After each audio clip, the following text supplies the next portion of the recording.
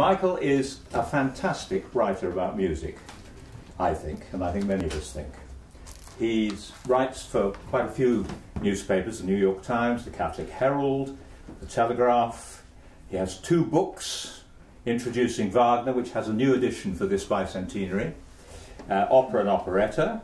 He once attempted, I read, Michael, to explain The Ring in 30 minutes on television. Is that right? Yes, that is true. And did you succeed? I managed to do it, yes. Good. Well, we won't do that this evening, but another evening. Let me just read you a couple of nice new recent extracts from Michael's blog at the Telegraph. On the Two Moors Festival in Devon. Sounds a wonderful festival. It's like going to the Wigmore Hall with better views and cows. The Brodsky Quartet playing Zemlinsky's second-string quartet in this festival a week or so ago.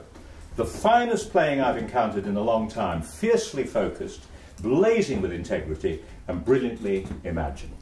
I wish I'd been there. There are 2 more to come from the Brodskys, and I'll tell you at the end. The Raymond Blanc Festival of Music at, presumably, Maison des Quatre Saisons. It certainly was. Right. He says, when Shakespeare floated the idea that music was the food of love, he obviously hadn't sat through as many concerts on an empty stomach as the average critic. So it was a joy the other night to find myself at an event that fed you orally as well as hourly. And on Calixto Bieto's Fidelio, currently on the London stage, we had self-harming, splashing with sulfuric acid, a peculiarly ineffectual self-strangulation, and a glimpse of Floreston's capacious underpants. Weeks of starvation didn't seem to have reduced his girth. But otherwise, this was, for Bieto, distinctly tame. How many people have seen that Fidelio, actually? Was it tame? Mix. Sorry? Was it tame? For him, yes, for that. Okay. Usually a bit. Michael, just a quick note, Michael, I really will allow you to speak in a moment. God, he's going on forever. Michael has a connection with Britten from childhood. I think I'm right in saying that he fell in love with the music of Britten when he was singing in the Newham choir, was it? Was it called the Newham? There was something called Newham Goes to Town. Newham Goes to Town. It was local school kids. Right, okay. Anyway, he first heard, or played, I think, Britten's setting the 150th Psalm. He longed to go to Aldborough, but in spite of having a great-aunt Flo who lived in Bury St Edmunds, he was always taken to Felixstowe and never to Aldborough. But once his father took him there, and he said, "You've got an hour." And Michael ran to the Red House and rang the bell, but BB was not in. He did meet Peter Pears in 1986 when he just started writing, and interviewed him at Claridge's Hotel. Peter Pears had had a stroke and found speaking difficult, but was very courteous and helped Michael spool back the tape of the tape recorder when it rolled onto the floor. He's a passionate Brittonist, and he's read everything written about him. This evening he's going to talk about Benjamin Britten, Hampstead and beyond. Michael White. Thank you.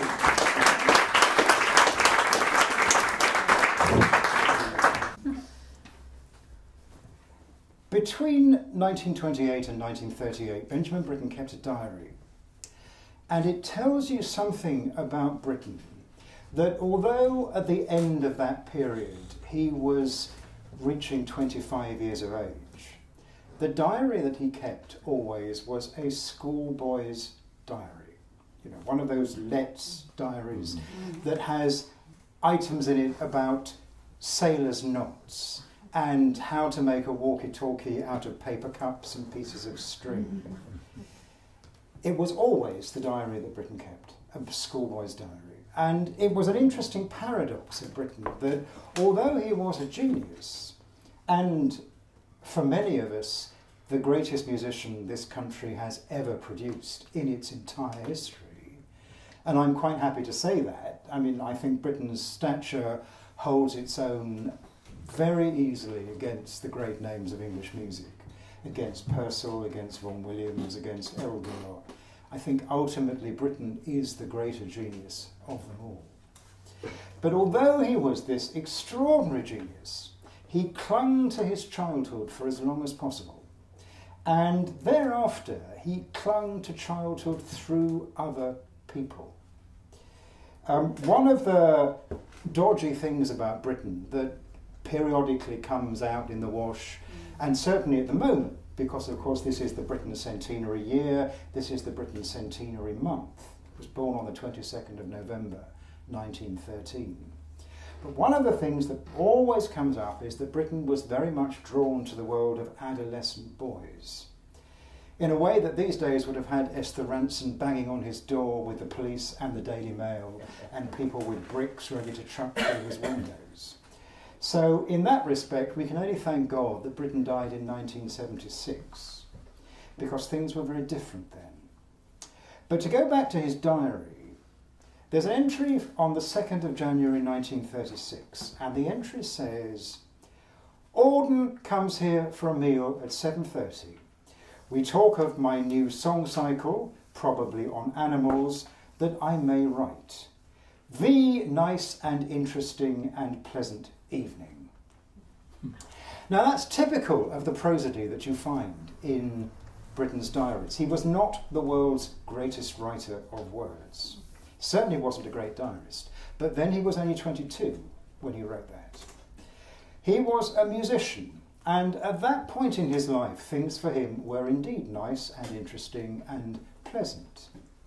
And when he says Auden comes here, where is here? Here is a flat off West End Green in West Hampstead. It's beyond what we think of these days as Hampstead. It's why I call this title Hampstead and Beyond. But actually, for Britten, it was Hampstead. He referred to it all the time as Hampstead. He wrote it on his letters, Hampstead. And this is something that we forget. And it's been very much forgotten, I think, in this centenary year. Where, for Britten, is almost always Suffolk. It's almost always Snape and Aldborough. Those are the places that we think of as being Britten country. And without doubt, Snape, Aldborough, East Suffolk, that really is Britten country. But for 2.5 years, he lived here and around here in Hampstead.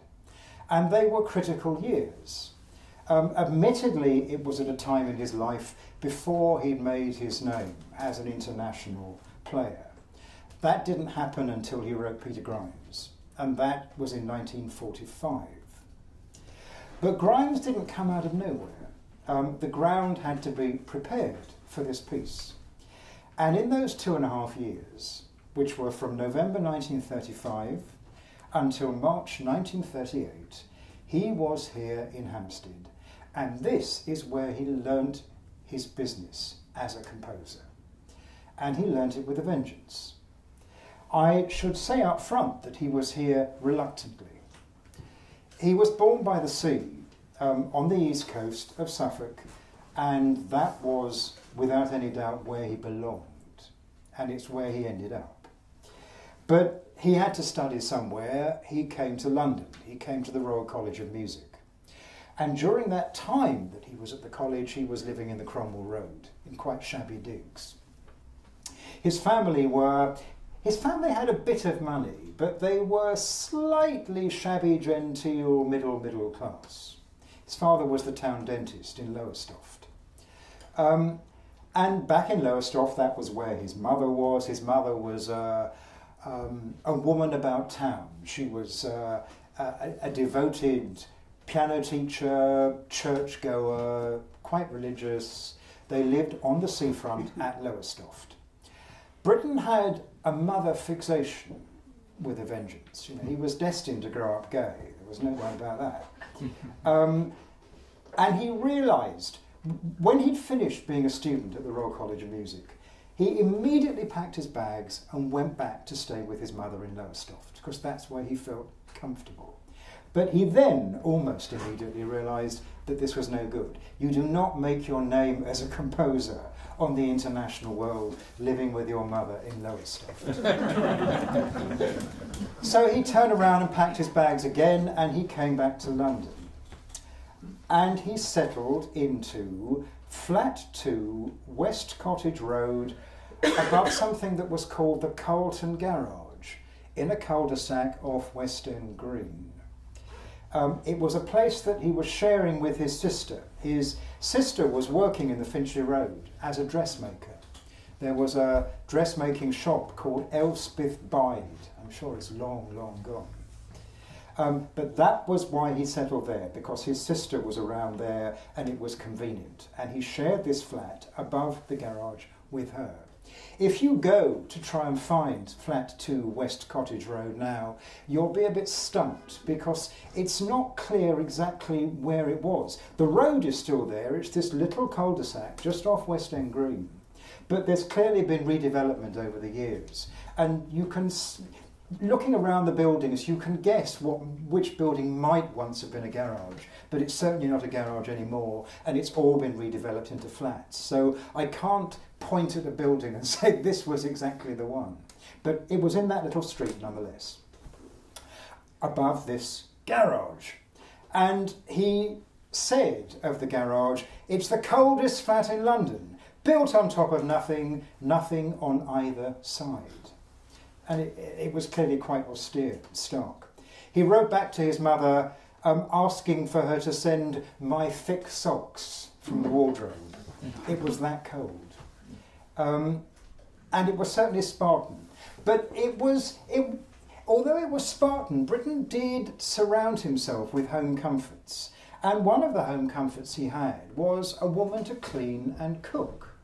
She came in 3 times a week. You know, these were the 1930s. If you were middle class, you had someone to clean and cook for you, even if you were a young 22-year-old from Lowestoft. And he could afford the woman to come in 3 times to clean and cook, because at the start of 1936 he was earning £8 per week, with the prospect of more. And that was twice the national average income, £8 per week. With that money, he was able to buy a car. He bought an old third-hand Lagonda for £5. And all this wasn't bad for somebody at the age of 22. How did he manage to have his Lagonda and the flat and the cleaning woman and so on and so forth? It was because he'd managed. I mean, everybody realised from the word go that Britten was exceptional. And when he was a student, everybody knew Britten was the star student at the college.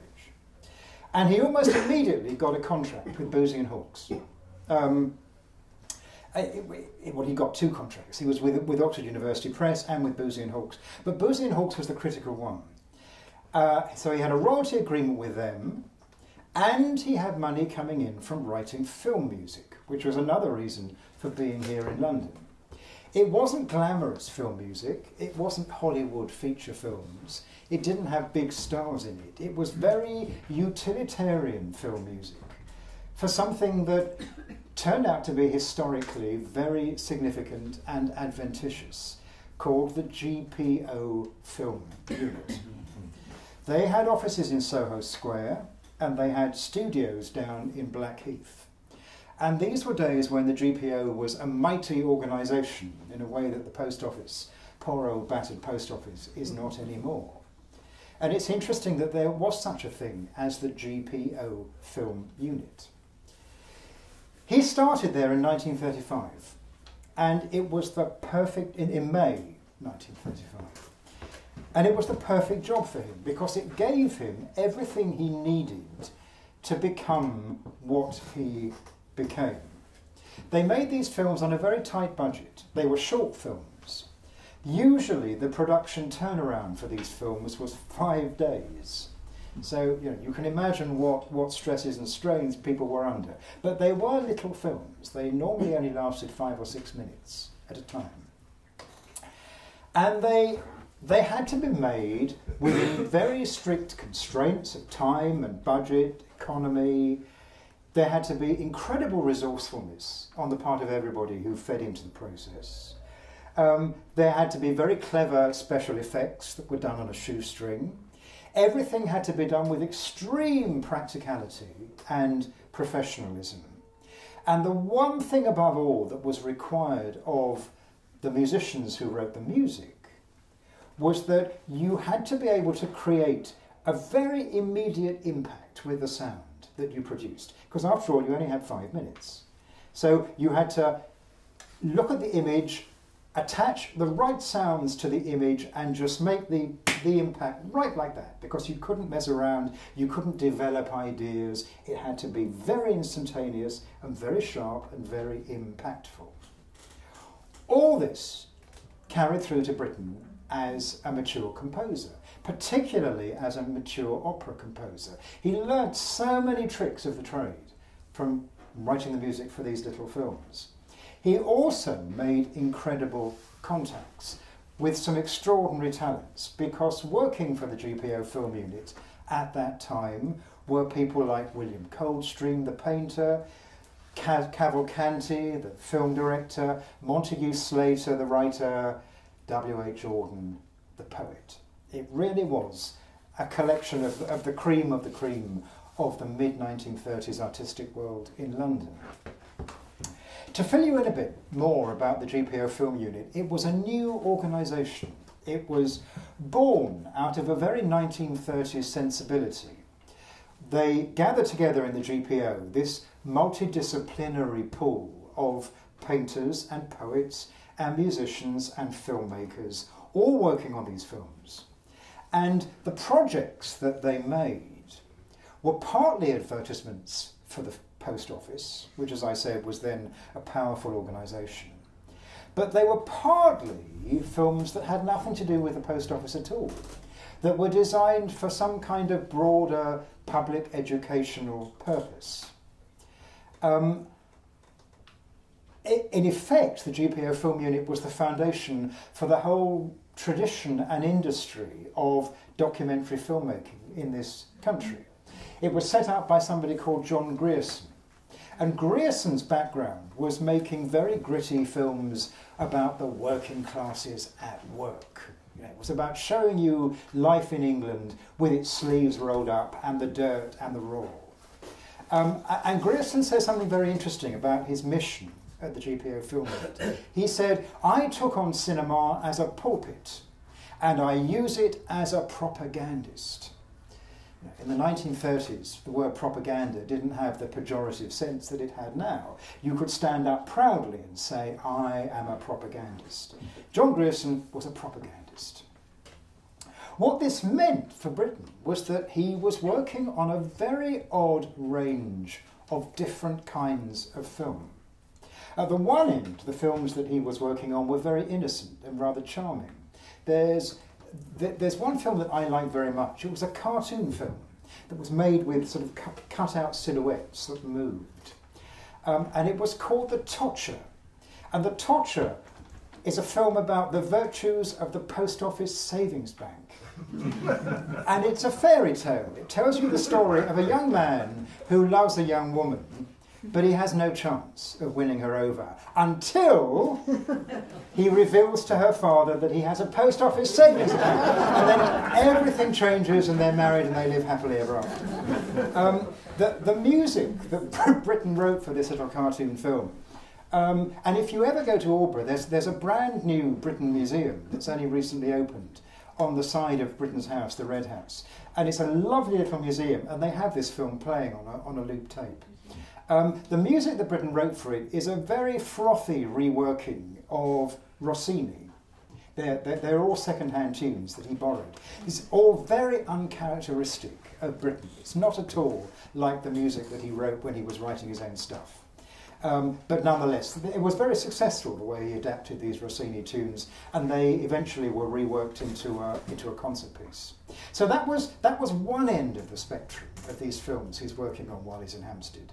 At the other end of the spectrum, he was doing the gritty stuff for Grierson, making films with titles like Coalface, which is about miners, Negroes, which is about Negroes, and the most famous one of all, which was Night Mail.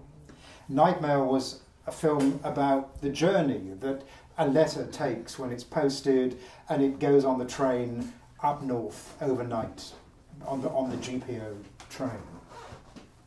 That little film is a classic of its kind. It gets shown again and again and again and again. It was done in very makeshift terms. Most of the music that Britten wrote for that is percussion effects. and train sounds, and quite clever things like recording. He recorded some percussion noises, and then he reversed the recording, which you could do even back in the 1930s. So it sounded like a train coming out of the tunnel. The sound was heard in reverse. All these quite clever but makeshift things that went into the film. And what, if nothing else, the Night Mail film demonstrates is that Britten had what his friend and biographer Donald Mitchell described as a photographic ear. And he was able to translate these images into sound in a most extraordinary way. But of course, what Night Mail is famous for is the fact that it puts together Britten's score with the words of W.H. Auden and that very famous poem, The Night Mail, which, at least the first section of it, imitates in rhythm the clackety-clack of the wheels of the train going over the sleepers. This is the Night Mail crossing the border, taking the cheque and the postal order, letters for the rich, letters for the poor, the shop at the corner, the girl next door. And it just goes through this long litany of all the things that are being carried on this train. It finishes up with something like the clever, the stupid, the short and the long, the typed and the printed and the spelt all wrong. It really is a wonderful, wonderful Auden text. To go back to that diary entry I mentioned before, January 1936, 2nd of January, that is exactly when he's working with Auden on these films.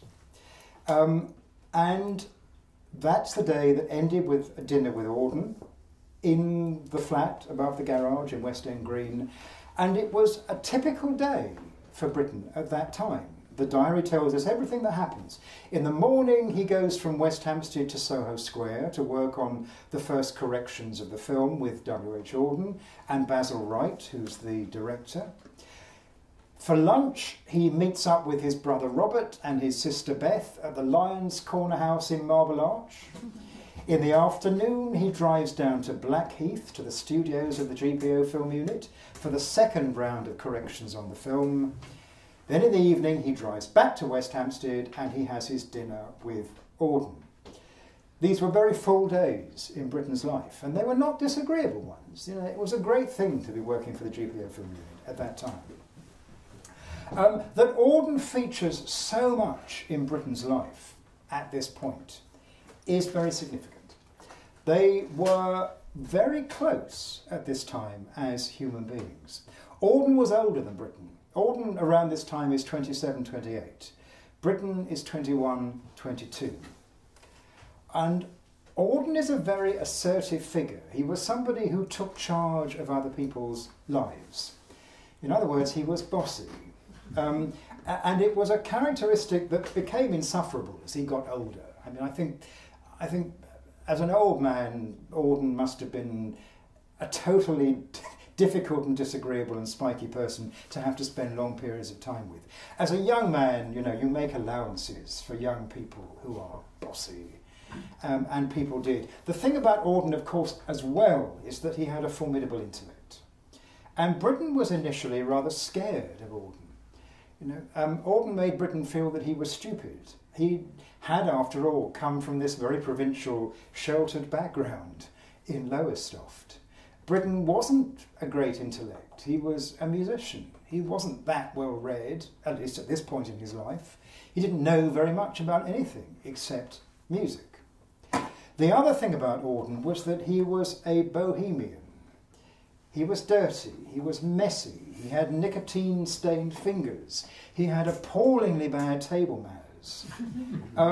For Britten, from his sheltered background in Lowestoft, you know, middle class, all this was at the same time both off-putting and exciting.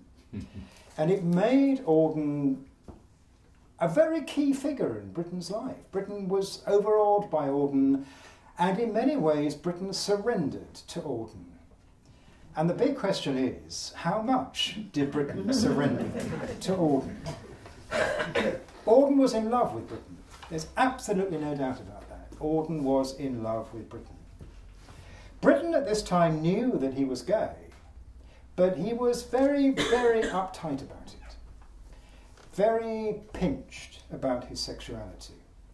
And to the extent that he had any sexuality at all, it was directed toward hopeless romantic friendships with teenagers, which went on in his life. One can fairly assume that in number 2 West Green Cottages at off West End Lane, Auden will at one point have been chasing Britten around the kitchen table. And it's also fair to assume that Britten would have been raising his hands in protest and saying, "No, Whiston, no, keep away." And because of that, Auden took it upon himself to bring Britten out. He wrote Britten letters telling him to grow up and forget his interest in these skinny juveniles and find himself a real man, i.e. W.H. Auden. The letters from Britten to Auden tell Britten to live more robustly, or he'll never be a real artist. You know, Auden writes to Britten and says, you know, you want to live this cosy life with your family and everybody loving you. That's no good, Benji. You've got to go out and face, and the words he used were face the demands of disorder. And Britten was quite horrified at the idea of disorder. That was the last thing he wanted in his life. He wanted a comfortable bourgeois existence. Auden even made public these exhortations to Britten to grow up and find himself a real man and stop being so middle class and so pinched. Auden went to Iceland in 1937 with Louis MacNeice. And when he came back, he published a book called Letters from Iceland.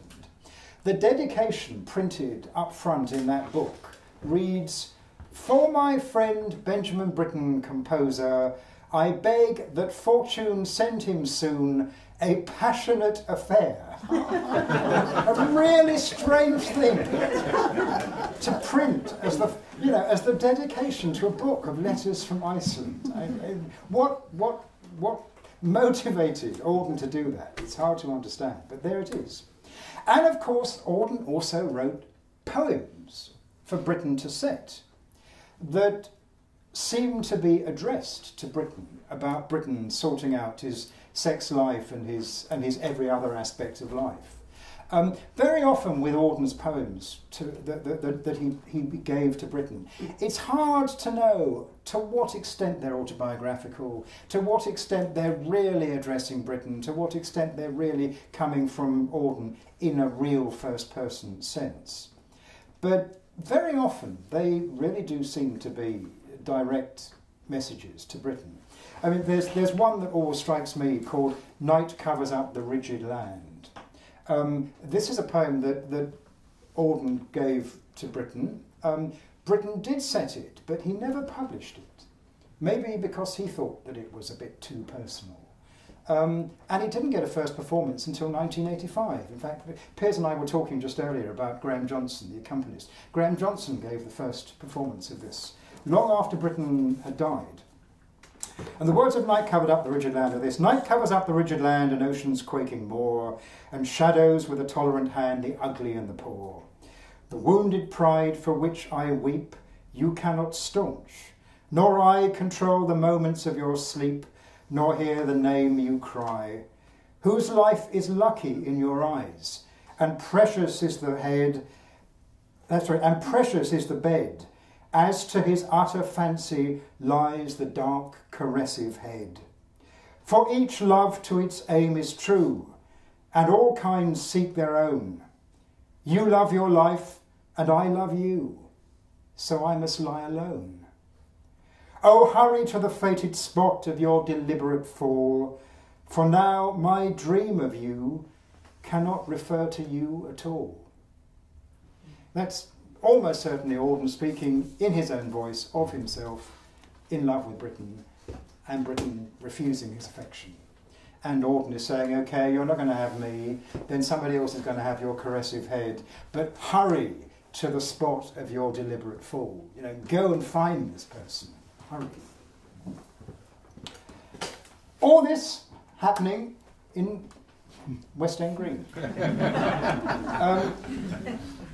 In January 1937, W.H. Auden goes off to Spain. Spanish Civil War. He meets Britten at the Lions Corner House, which was obviously one of Britten's regular hangouts.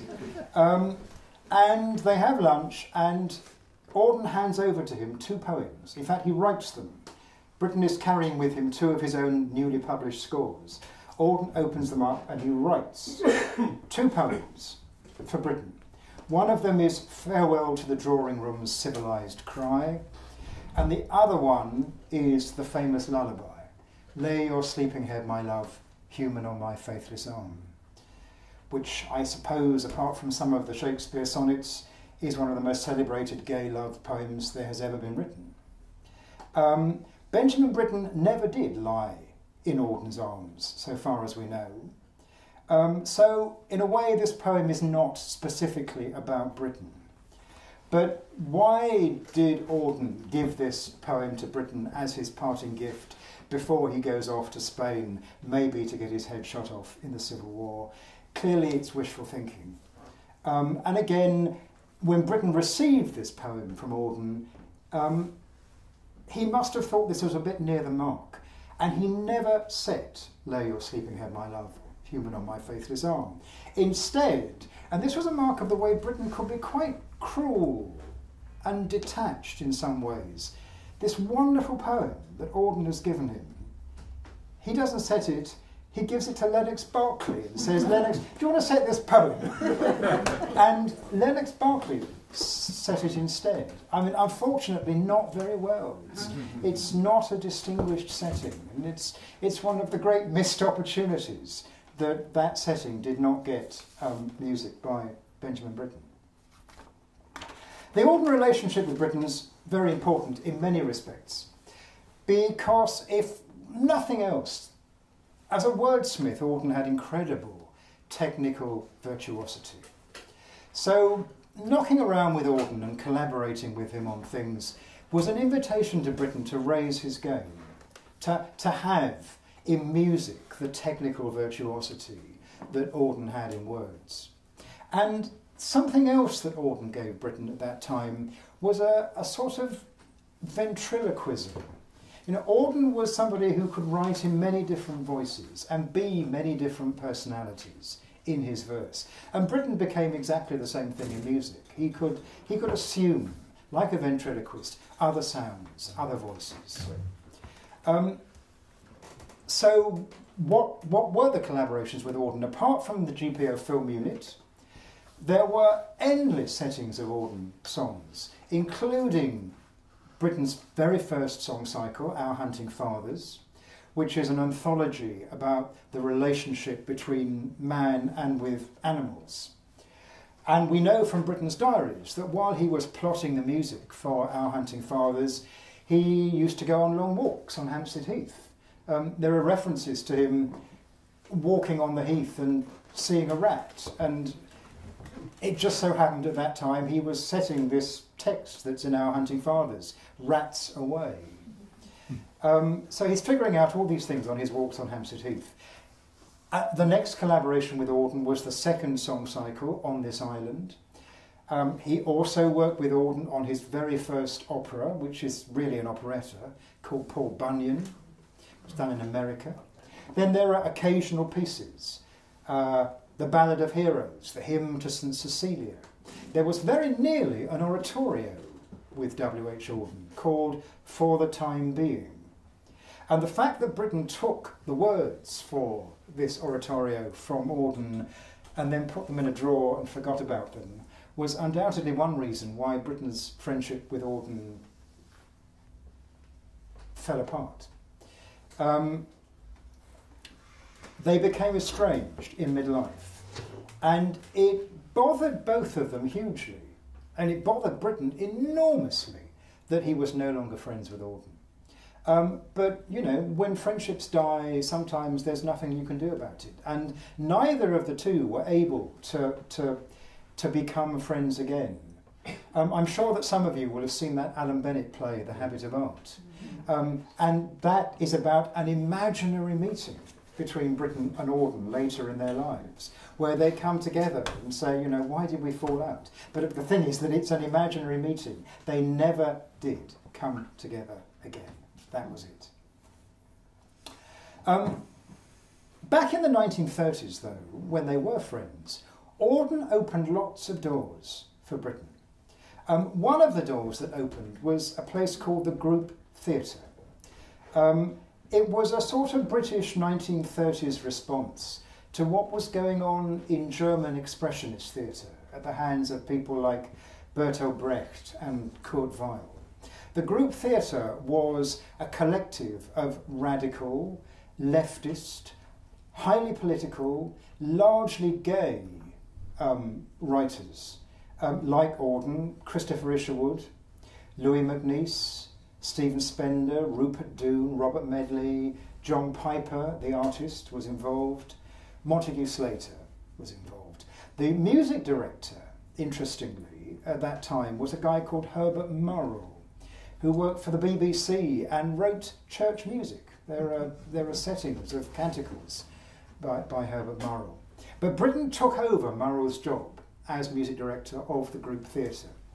And it was in this capacity that he was writing the music for plays by Auden and Christopher Isherwood. Plays like The Ascent of the F6, which has that very famous text in it, "Stop all the clocks."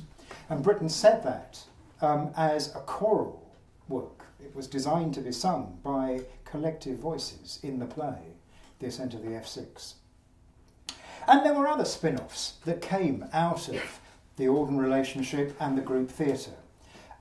As I said, all these people were very politically engaged. They were all to the left.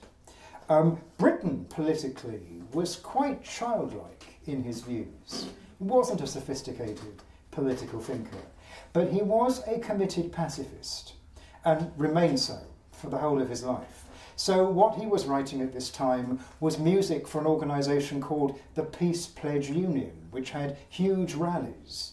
And he wrote them march songs to march to, and big ballads to sing collectively. He was also collaborating on these kind of left-wing projects with, as I mentioned, Montague Slater, who became very significant to Britten because Montague Slater then wrote the libretto for Peter Grimes. Another of his collaborators on all these political projects was a man called Ronald Duncan. And Ronald Duncan became the librettist for The Rape of Lucretia.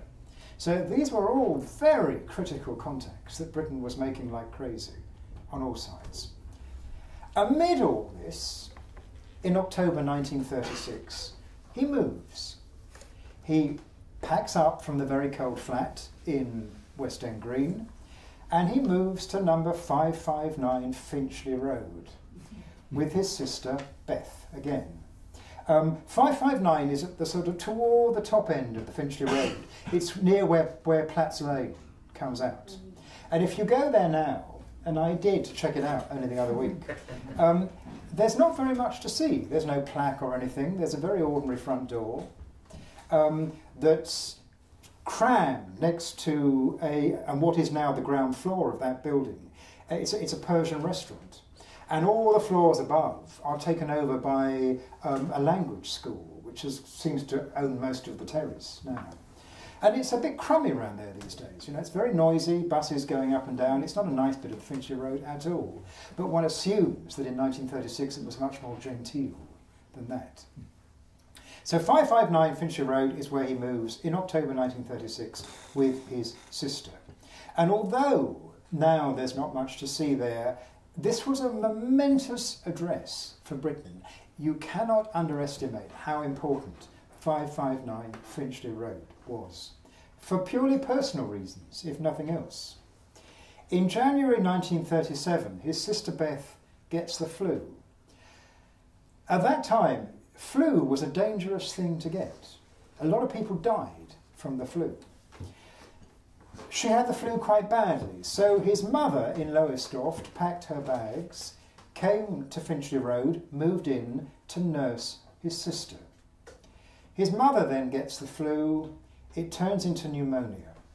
They call the doctor from Platts Lane, and on the 31st of January his mother dies in the Finchley Road. Britten is 23. He has now lost both of his parents because his father had died before. As I'd said to you, he was utterly devoted to his mother. And this was the most devastating thing for him. He felt that he'd been cast adrift, no parents anymore. And Auden, who'd become this very influential older big brother figure, had just left from Spain, left to go off to Spain. So Britten had no Auden, no parents, and he's totally devastated. What does he do? He throws himself into work. And it's very noticeable that in those months after the early 1937, he produces an enormous amount of work, big stuff, like the Frank Bridge Variations, which of course is one of his most famous pieces. Frank Bridge Variations, written at 559 Finchley Road. He also threw himself into something potentially very dangerous. I mentioned that he had this romantic attachment to boys, and they were young boys. And these days, of course, Britten would get lynched for this relationship. But the mid-1930s were very different.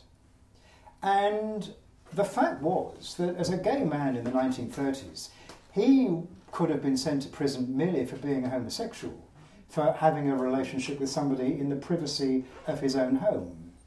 So in a sense, having a relationship with a boy, it couldn't get any worse. Britten's relationship with these boys was actually quite innocent. I'm not an apologist for Britten's sex life. It wasn't a good idea for him to have these relationships. You know, relationships between adults and children are not good. Britten knew it was not a good idea. I mean, the paradox of Britten is that he was somebody who came, as I said, from this very bourgeois, middle class background. Britten was proper in every sense. It's why he couldn't cope with Auden's bohemianism. Britten was proper, he was prim, he was a bit prissy. He knew the relationships with the boys was not a good idea. He struggled with it. And he was not predatory in any way. He was not a Jimmy Savile figure. He never forced himself on these boys. Quite the opposite. I mean, there were many documented cases of the mothers of adolescent boys forcing their sons on Britten because they thought, oh, my little Johnny, you know, he's a very talented young musician, you know, you should... And they wanted Britten to take an interest in their sons. They literally flashed their kids at Britten. And his relationship with the boys was not particularly sexual. The thing was that Britten was like a boy himself. What he wanted to do with these boys was to have adventures and larks and a jolly spiffing time. And there really is no evidence of any of these boys suffering any harm from their relationship with Britten. Many of the boys, long after all this happened, went on the record saying what happened between them and Britten. And they all kind of say it was wonderful. He was fantastic to us. We loved the fact that Britten was interested in us.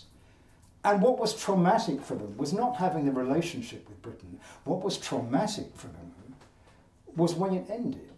Because the thing was, Britten liked adolescent boys, and adolescent boys grow up into adults. And when they got older, he lost interest in them. That was one of the cruel, cold sides of Britten.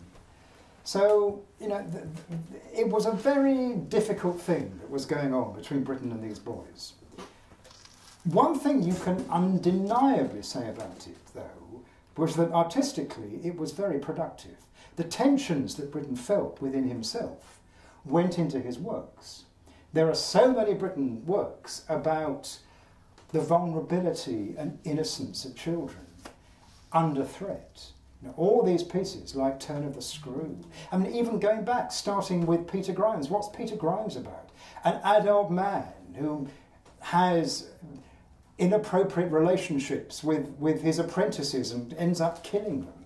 accidentally or otherwise. You know, this thing about adults and children and their vulnerability, it comes up in Britten again and again and again. And of course, he writes loads of pieces that are designed to be sung by boys. all those works come out of this tension within Britten about his relationship with children. There is only one instance that we know of where the relationship with a boy got out of hand. And that happened here in Hampstead. It was a boy called Harry Morris, and he was a chorister in Hampstead Parish Church. There's nothing in the Britten diaries to say that he was a regular attendant at Hampstead Parish Church, but presumably he did come, because somehow he got to know this boy in the choir in Hampstead Parish Church. He was infatuated with the boy. He took him for a weekend to Suffolk. Something went wrong, presumably it got a bit heavy. The boy took fright, and he had to be brought back very quickly to Hampstead and handed back to his mother. And this was a very, very dangerous occurrence for Britten. It blew over. I don't imagine that he ever darkened the doors of Hampstead Parish Church again after that. Thankfully, Britten had other distractions at this time. One of them was Peter Pears.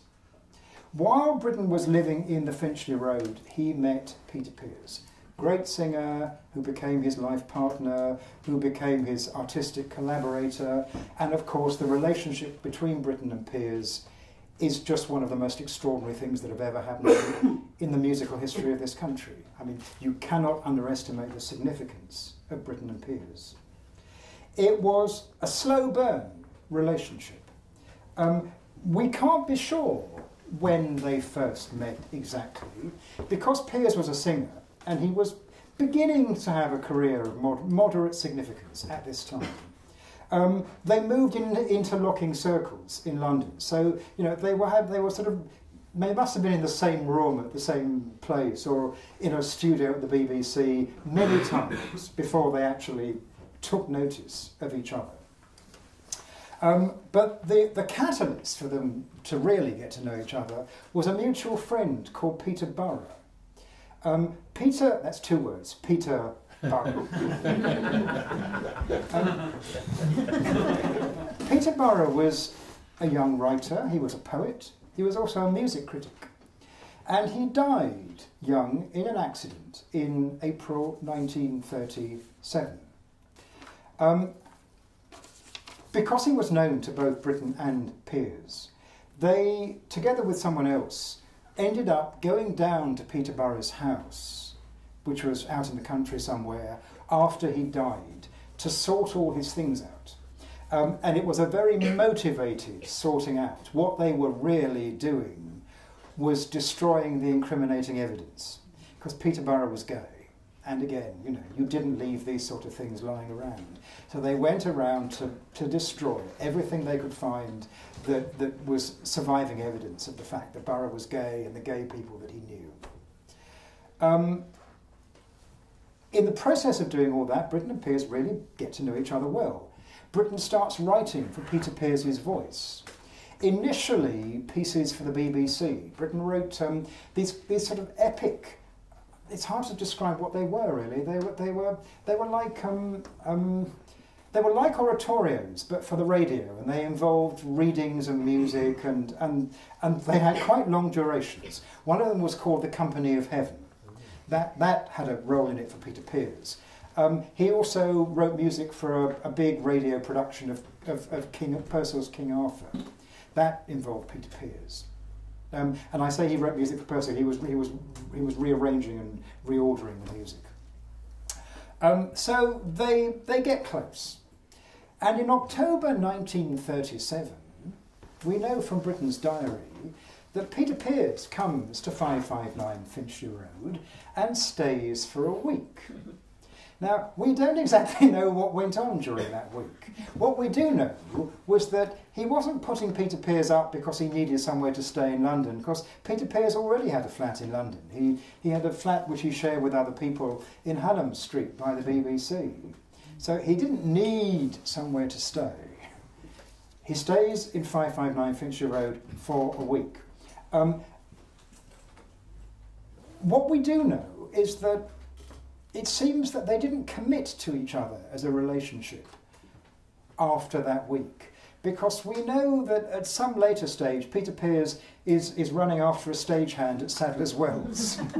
And what we also know is that in some respects their relationship didn't really get going until a year and a bit later, when they go off to America together. And we know that because there's a quite famous letter that Peter Pears wrote to Britten much later in their joint lives, where Pears is looking back on their relationship. And it's a letter that's quoted in all the books, you may have read it. It's written in wonderful purple prose. And you know, it either makes you want to vomit or say, isn't that touching? It's a letter where Peter Pears says to Britten, you know, I don't know what I deserve to have had someone like you in my life. You are such a you are, I don't know, I can't remember what he's saying. You are such a fantastic artist and such a fantastic man, and I will always remember the night you first gave yourself to me in Grand Rapids. So, according to that letter, Britten first gave himself to Peter Pears in Grand Rapids. But anyway, the fact remains that they first spend the night together in some shape or form under the same roof in 559 Finchley Road. Something else happens in 1937 in the Finchley Road. Britten writes this wonderful song cycle called On This Island, with words by W.H. Auden. It is one of the great modern English song cycles. I was listening to it only this lunchtime. There was a lunchtime concert down in the Royal Opera House. Somebody was singing the songs from On This Island. The first public performance of On This Island took place in November 1937, and it was done by a soprano called Sophie Wyss. But the first private performance of On This Island took place on the 15th of October in 559 Finchley Road, in front of a very interesting audience of people. Lennox Berkeley had come round, Christopher Isherwood had come round, they had supper, and after supper Peter Pears sang this first ever performance of On This Island. According to Britten's diary entry, he says, Peter sings them well. If he studies, he will be a good singer. And then he goes on to say, he is certainly one of the nicest people I know, but frightfully reticent. This was one of the last things that happened to Britten in the Finchley Road, because he moves out on October the 20th, writing in his diary, a nice house, but all those memories are too bitter. Of course, the memories are the memories of his mother dying. It says, scarcely bearable, is how he describes it. And he moves from the Finchley Road to 38 Upper Park Road, Belsize Park. He's only renting again. I mean, you know, people did rent in those days. They tended not to own the places they lived in. He was renting a bit of a house that was being lived in by another composer, a very interesting, although minor figure called Brian Easdale. Now, hardly anybody remembers Brian Easdale these days, but he was the music director of something called the Mercury Theatre, another of these little theatre companies. And his chief claim to fame is that he wrote film music. He was involved with Powell and Pressburger, big movie moguls at that time. And it was with them that he wrote the music to films like The Red Shoes. The Red Shoes, of course, was an incredibly famous film. I mean, one of the great dance movies of all time. He wrote the score. He got an Academy Award for the score. He got an Oscar for the music to The Red Shoes. Later, he wrote some other very interesting things that have been totally forgotten. He wrote for the English Opera Group, which was Benjamin Britten's own opera company that he set up. He wrote an opera called The Sleeping Children, which I'm very interested in because the star of that opera was a singer who also lived here in Hampstead called Jennifer Vivian. Yeah. I am sort of Jennifer Vivian's biographer. I did a lot of research on her a couple of years ago and made a website to her. And this is one of the things that she did that I would dearly love to see revived in some way, shape or form. We've got people to remember Jennifer Vivian as a result of that website quite well. In fact, the lunchtime recital that happened at the Royal Opera House today was a Jennifer Vivian tribute concert. And it was a couple of sopranos who shared between them the Jennifer Vivian repertoire. A lot of which was Benjamin Britten, because he wrote things like The Governess in Turn of the Screw for her. She had Titania in Midsummer Night's Dream was written for her. Lady Rich in Gloriana was written for her. Mrs. Julian in Owen Wingrave was written for her. All these things Britten wrote for Jennifer Vivian. Anyway, one of them was that she had this role, the star role in The Sleeping Children, written for her by Brian Easdale, and Brian Easdale is at this point Benjamin Britten's landlord at 38 Upper Park Road. It was a very temporary residence in Belsize Park because he decided then that it was time to move back to Suffolk. He'd had enough of London. Britten really couldn't cope with metropolitan life. It was part of that thing in his background that he needed to live in a small town where everybody knew him. He needed the comfort of people next door to borrow a cup of sugar from, all that sort of thing. And he needed a community around him who would support him in what Auden called a warm nest of love. That's what he wanted, and he wasn't going to get that in London. So he goes back to Suffolk, and he bought a derelict mill on a small hillside. You don't get many hills in Suffolk, but there's a small hill that looks over Snape Maltings, very significant choice. And he converts that mill into a home, looks down on Snape Maltings, and then of course one day, years later, will turn Snape Maltings into a concert hall. But while all that's being renovated, the old mill at Snape, he's still living in Belsize Park. Until he decides in March 1938 that he really wants to set up home with Peter Pears. And they move into a flat together in Earl's Court at Nevern Square. And from that point onwards, he only ever has a London pied-à-terre. From then on, his main home is always in Suffolk. And the pied-à-terre move around a bit. In the 1940s, he's living with his London pied-à-terre, it's 45A St John's Wood High Street. And during the 50s and 60s, he's living at 59 Marlborough Place in St John's Wood. And after that, he has various addresses in Islington. So he does always have a little London bolt hole. But that's all it ever is. It's just somewhere to stay the night when he's in London doing things for the BBC or whatever. And of course, although he cut some runs from Hampstead after those 2.5 years, he does come back to Hampstead an awful lot because he visits people here. A lot of the people who work with Britten are living in Hampstead. Kathleen Ferrier is living in Frognall Heights. He carries on being in contact with Brian Easdale and Brian Easdale's wife. They move from Upper Park Road to Willow Road. He's in contact with Hans Keller and Hans Keller's wife Milline. At one point they're living in Willow Road as well. And then they move to Frognall Gardens, where Milline Cosman still lives.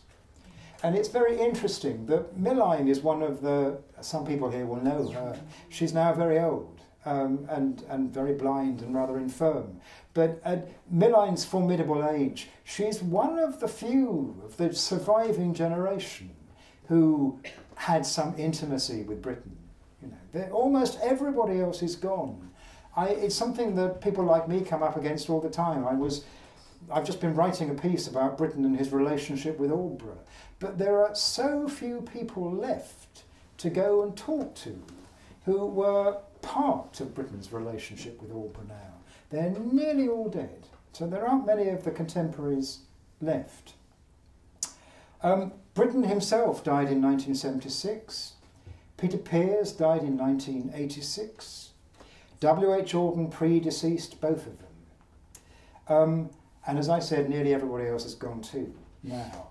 The thing is, though, their addresses remain, sort of, in a quietly evocative way. You know, you can go and stand in front of that front door at 559 Finchley Road, and however unprepossessing it is, you can think of all the people who passed through that door. Britten's mother coming out in a coffin. And of course, what else survives is the works, is the music. What I've been talking about here are Britten's early works. But I hope that, if nothing else, this little talk will mean that during the next few weeks when you listen to Britten's music, and I can assure you that there will be no escape from Britten's music in the next few weeks, because up until and thereafter, 22nd of November, it's going to be Britten, Britten, Britten, Britten, as it should be.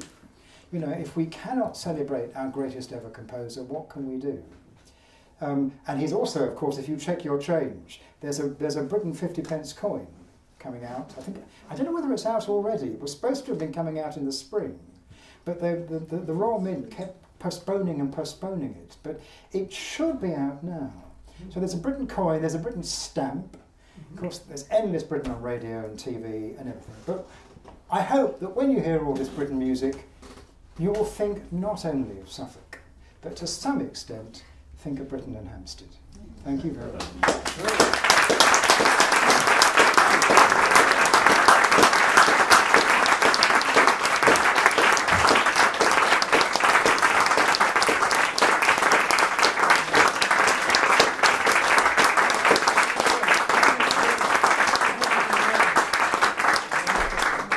Terrific, I thought. Michael, thank you very, very much indeed. I can see now that 559 Finchley Road will be on the map for next year's Hampstead Arts Festival. We shall have a choir there. It's time it had a plaque. Yeah, we should get round to that. Michael said he would take some... Beg your pardon? There's one in St John's Wood High Street. Oh, there is, good. Michael said he'd take questions if you'd like to ask him. There'll be a glass of wine afterwards where you can chat informally, but anything you'd like to pitch at him now? Like, why didn't he go more often to the Hampstead Parish Church? Perhaps it's just as well that he did.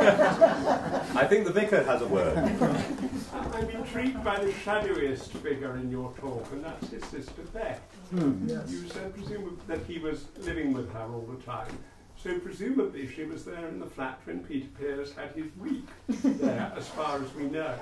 I don't know. My question is the voice of Beth anywhere recorded? Does she say anything about him ever? Do we know anything about her views of her brother? Yeah, there are. I mean, all the. I think the BBC at one point caught the voices of all the Britten siblings. I mean, one of the charming things about the Britten siblings is that they're all alliterative. Britten's mother had a thing about alliteration, and her children are called. If you allow for the contraction of the names, which they all were, they were called Beth Britten, Bobby Britten, Barbara Britten, and Benjamin Britten. They were, it was nothing but BBs. I think their voices were all caught at some point by the BBC. I can't, though, personally recollect anything of any significance that Beth said about living with Britten. But what did she go on to do, Michael? She just carried on being a dressmaker. Britten's brother Bobby was a schoolmaster. And the significance of his schoolmastering was that he ran a prep school in Wales, Prestatyn. And it was for that school that Britten wrote a set of children's songs called Friday Afternoons. And Friday Afternoons is going to be one of the very big things on November the 22nd. The Aldborough Music Organisation, which runs and rules the legacy of Britten and runs the Aldborough Festival and all these things, has organised that on, I think it's early afternoon, or maybe it's lunchtime, on November the 22nd, 100,000 school children around the UK are going to sing the Friday afternoon songs. and what did I can't remember what Barbara ended up doing.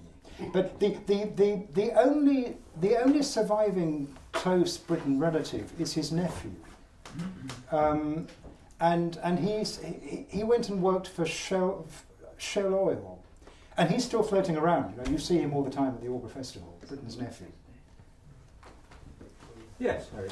Michael, as you noted, homosexuality was illegal in this country, but Britten and Pears were well known, if I'm not mistaken, to be a couple, yes. to be lovers. Were they ever at risk of... Yes. Did everybody get that? Yeah, good question. It's very interesting, the relationship between Britten and Pears, and that in one sense everybody knew about it, and in another sense they didn't. And it's interesting that when Britten died, the Queen sent a telegram of condolence to Peter Pears as the bereaved partner. And no such thing had ever happened before. And all the newspapers carried this. Queen sends message of condolence to Peter Pears. It was that, that was 1976. It is very strange what to some extent Britain was protected by the royal family, without any shadow of a doubt. Britten and Pears were part of that very close circle that was around the Queen Mother. And almost certainly there were times when the Queen Mother and Princess Margaret stepped in and made sure they were okay. There was certainly one point when things got very sticky for Britten. It was when he was writing Turn of the Screw. And it was at the time when there was, I'm trying to remember the detail, there was a real hang-em and flog-em Attorney General. Manningham Buller, was it? Might have been him. No, that's not. Known as Bullying Manor. No, that's not There's the another name. one. I think there was somebody else. But and he decided that there was going to be a purge, a morality purge. We're talking about the very early 1950s here. And he went on a purge of well-known homosexuals because he said in public, I don't see why these buggers should get away with it. And he went after people like Cecil Beaton and Frederick Ashton, and he went after Lord Montague Bewley, and it was of course when Montague Bewley was arrested and sent to prison, and there was a cabinet minister who was arrested for homosexuality, and he too was sent. He wrote a book called To Fall Like Lucifer. His name was Ian something, and I can't remember what his surname was. But anyway, there was this huge homosexual witch hunt in the early 1950s. Britten was writing Turn of the Screw at the time, which he knew was a dodgy subject. What is Turn of the Screw about? It's about a child who is being possessed by a malevolent male spirit. And you don't know what's quite going on there because Henry James's story doesn't make it clear what's going on, and the opera doesn't make it clear what's going on either. You're left to your own devices. So many people had said to Britten, steer clear of this subject. This is not a good thing to do. Do not write this opera. And Britten has started writing it. And normally he wrote very fast, but this took him an awfully long time to write. And in the middle of writing it, there was a knock on the door of the Red House, Burgh, and it was a man from Scotland Yard who turned up unannounced, and we don't know exactly what the conversation was, but apparently it was along the lines of, we know what you're up to, Mr. Britten, and we've got your eye on you. We've got our eye on you. You watch your step, because we know what people like you are up to. And Britten was petrified. I mean, absolutely petrified. And he stopped writing Turn of the Screw. And very nearly the whole project was abandoned. And then various other people said, you've started doing this, you should carry on, do it. So he did it. But we very nearly lost that opera because of the man from Scotland Yard. How are we doing? You all right to go on another 10 minutes? People are absolutely exhausted. I'm not. Okay, sir, there. Did any of the chamber music come from the Hampstead years? Well, there's only chamber music from his time at the Royal College of Music. Yeah. But then, no, is the answer. I mean, he's writing chamber music as a student, and then he stops, and he really goes into writing vocal music. Yeah, because before the first quartet, the first numbered quartet, there was some experimental course, yes. But that would date from the college days. That predates Hampstead. I don't think there's really anything of any significance, chamber music, while he's in that immediate post-student period. Someone else? Yes. Yeah, just going back to the relationship with Auden. I played Paul Bunyan quite recently, and it's got some brilliant music for the orchestra, but the libretto is in some ways a bit of a flop. And I just wondered, could Britten perhaps have thought that his talent was potentially greater than Auden's, and would that have been some reason for not forming a relationship? Because I mean, obviously you speak of him as the greatest British composer, and I totally agree. Do you think he realised at that point that he had so far to go? Well, of course, Bunyan comes a bit later than the Hampstead period. You know, this is afterwards, and I think probably not. I mean, the thing about Bunyan is that it was when it played in America, it was a failure, and this was a big blow for Britten. This was his first attempt at writing an opera of sorts, and it flops. And many people said to Britten, "Oh, Ben, it wasn't your music; it was Whiston's words." And it's true. I mean, I think Auden's words are fabulous for Paul Bunyan, but they're fabulous as a long narrative poem. Really, they're incredibly complicated words for an opera. The texture is too dense, and the jokes are too erudite. Really, they were certainly too erudite for an American audience, and in a way, everything conspired against that piece. But I am pretty sure that after the failure of Paul Bunyan, it wasn't that Britten thought that he was a cleverer composer than Auden was a poet.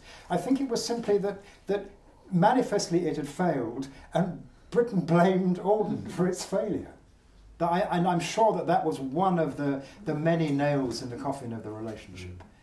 But I also think that as many of you will know about Britten, he was somebody who wasn't really able to sustain long-term relationships with people. Almost everybody who came into Britten's world at some point was thereafter ejected from it. And you know, Britten's the psychotherapy of Britten is complicated and very interesting, and wouldn't we really love to know what would have happened if Britten had a therapist and poured his heart out? I don't think he did have a therapist, and I don't think any of that ever happened. But Britten was a very, very complicated person. It's part of the reason why he's so fascinating. But part of that process was that people were drawn to Britten, and then if he used them, and then he withdrew from them. And Auden became one of Britten's, as they became known, corpses. His most famous corpse. Not only his famous, but it was the conductor. I did see Britain's Children, the movie, recently. Yeah. I found it very disturbing how he got off with people suddenly, especially when the voice broke from the youngsters. I mean, that was the very cruel thing. Britain had these wonderful, jolly larks in a very English public school way with these adolescent boys who in almost every case they were thrilled to be with Britten. Britten was at his most human and his most kind and most wonderful as a human being, not with adults but with children. He was, by all accounts, he was fantastic with kids, and they loved it. But eventually they were all dropped. And that was the really traumatic thing about these relationships.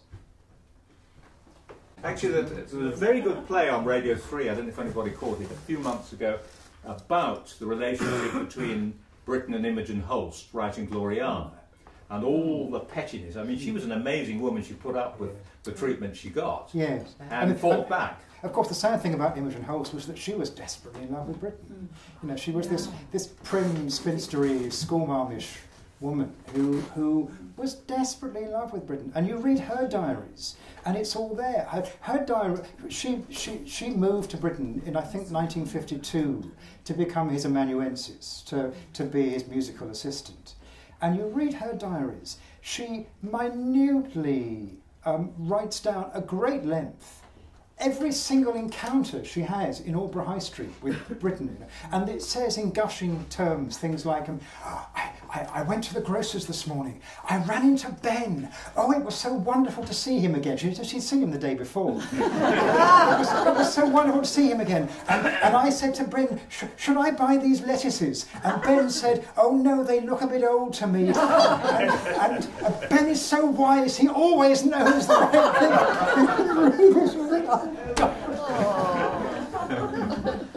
Thank you for being a lovely audience. Thank you, Michael, for fantastically. Hope you're going to publish it. This was a world premiere. Nobody's ever heard this. Really? No.